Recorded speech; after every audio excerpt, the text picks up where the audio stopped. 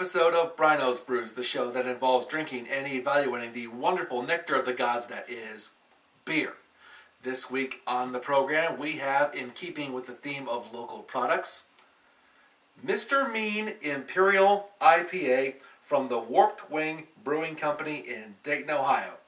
This beer weighs in at 9.7% alcohol by volume and 96 IBUs. Before we get things started though, we've got a very special scoring system here on Bryno's Brews. Let's go over that right now. Scoring for Bryno's Brews is based loosely on the scoring system used by the Beer Judge Certification Program. In our system, a beer can earn a maximum of 10 points. 1 point can be awarded for appearance, 2 points for aroma, 4 points for flavor, 1 point for mouthfeel, and 2 points can be awarded for a beer's overall impression. And finally, partial points can be awarded in any category.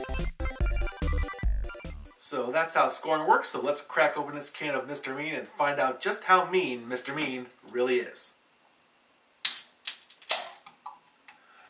First, let's go for the 1.4 appearance. See how it looks and all that.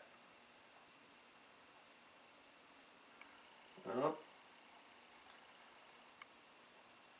let's see if I can get some head here. Got a little bit. I was afraid that this could happen. I've noticed that some of the local beers that come in cans, or at least some from Warped Wing, have been kind of flat. And this one, as you can see, looks pretty flat. Not a whole lot of head here. I know somebody that ran into a problem with their 10-ton oatmeal stout with the cans being undercarbonated. I ran into one of those beer problems with another local beer. Won't mention the name yet. Head, it's not that big. Let's take a look at it through the light. Through the other light. Yep, I've got a second light here. Looks pretty fine. Looks decent. Good clarity. Nice color. Unfortunately, not much head to speak of. Ran into this problem with death on a previous episode. Once again, I'm afraid that the lack of carbonation in this beer is going to ruin it. And I hate to do that to a local beer. Unfortunately, though, gotta take a little bit of points away from that. Clarity looks good. Head is very, very... It's not totally flat, but it could be much better. For appearance, one possible point, I'll give it 0.6 points out of 1 for the appearance. Second part of business is to go for the aroma. I can tell you while I was pouring it, I got a good whiff of it. Got a very, very good hoppy smell. So let's see what we get here from a real smell. Oh, got a little beer in my nose. Note to self, never drink with the nose. Once again, the lack of head is just really interfering with my ability to smell this. From the little bit that I was smelling when I was pouring it, it smelled very, very hoppy and very, very pleasant. From what I can smell, it smells pretty good. Like, again, I got a lot of the hoppiness and the floral notes that typically come with an IPA when I was pouring it, which was very, very good, very pleasant. Smelling a little bit of body and maltiness to it too, which is also very pleasant, but that's what you would expect from an Imperial IPA. Nothing about it smells bad. It's not, wow, this blows me away, but it's also very, very good. Out of a possible 2 points for the aroma, I'm going to give it 1.5. And now time for the most important part of the beer. It's flavor. I've got high hopes for this one, despite the lack of carbonation. Mr.Mean Imperial IPA. Here we go.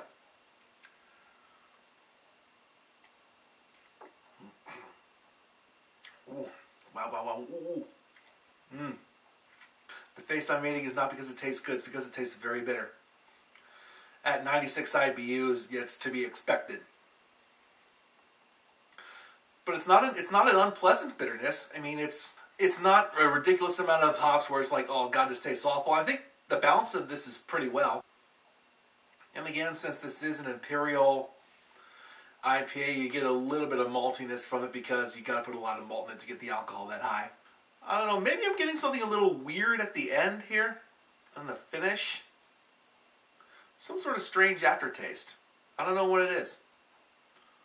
The more I taste this, the less of the hops that I'm getting. But it's definitely there. I'm getting hops, but I'm getting more and more of the sweetness and the maltiness of this, which is, it's not a really thick kind of maltiness that you would get from a stout, but it's still a nice sweetness, which I like a lot. I'm still getting a weird aftertaste at the end, though.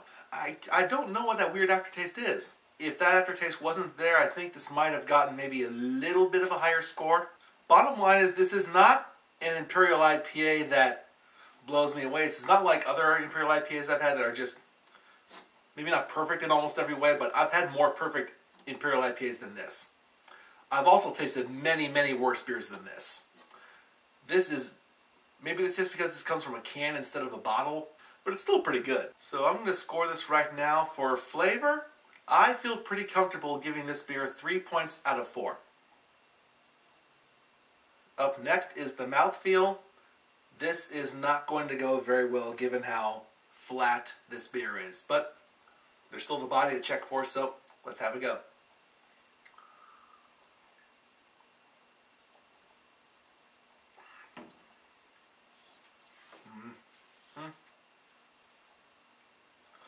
Carbonation is terrible, as we've seen. The body is very, very appropriate. Quite a lot of body. Because it's an Imperial IPA, it works. And again, the lack of carbonation has ruined it in this regard. Body is appropriate. No carbonation doesn't ruin it, but it takes half a point away. For mouthfeel, out of 1 possible point, this gets a half point. And now for the overall impression. Once again, we have a beer that has so much potential that had maybe 1 to 2 points taken away because of the lack of carbonation. We lost a half a point from the mouthfeel, and it also lost about maybe a quarter point, maybe a little bit less for the appearance. And it also, it also may have taken away from the aroma just because there wasn't a whole lot to smell. I'm sure if there was a nice good head on there, I could have smelled more of the greatness from this. I'm tired of being disappointed with undercarbonated beers, and just, it happened with Death a couple weeks ago, and it's happened with Mr.Mean here. The flavors are wholly appropriate, the hoppiness is good, the sweetness is good. I just wish it had that carbonation in there just to finish off the wonderful experience of a beer like this. Mr.Mean, I'm sorry, but I've got to be mean to you with the score. That was terrible. That was absolutely terrible, but I'm going to leave that in because of how terrible that was. But I'm going to be mean to Mr.Mean, only slightly though. Nice, but it could have been nicer, and it's only because of the carbonation. So out of a possible 2 points, I feel comfortable giving this 1 1/4 point out of 2.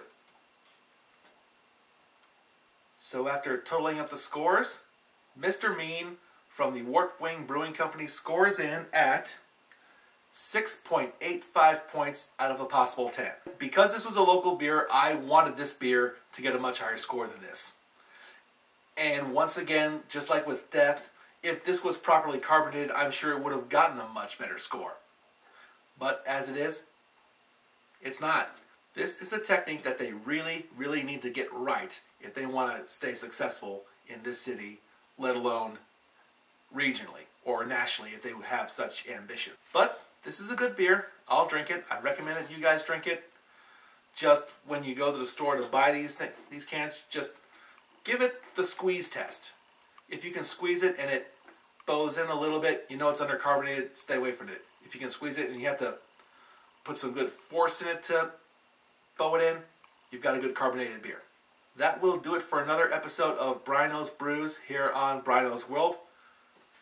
Don't forget to like, comment, share this video, and subscribe to my channel if you haven't already.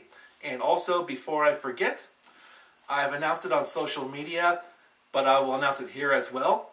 If you enjoyed my Ghost Pepper Wing Challenge, then I challenge you to share this channel and get as many people to subscribe as possible, because if I get to 100 subscribers on Bryno's World, I will up the ante on my wing challenge, and I will attempt an honest to goodness Trinidad Moruga Scorpion Wing Challenge. So if you know somebody that might like this channel, tell them to subscribe, tell them to check me out. It's going to be good, it's going to be hilarious, it's going to be painful for me. Well, that's that. Thank you very much for watching, and have a good day.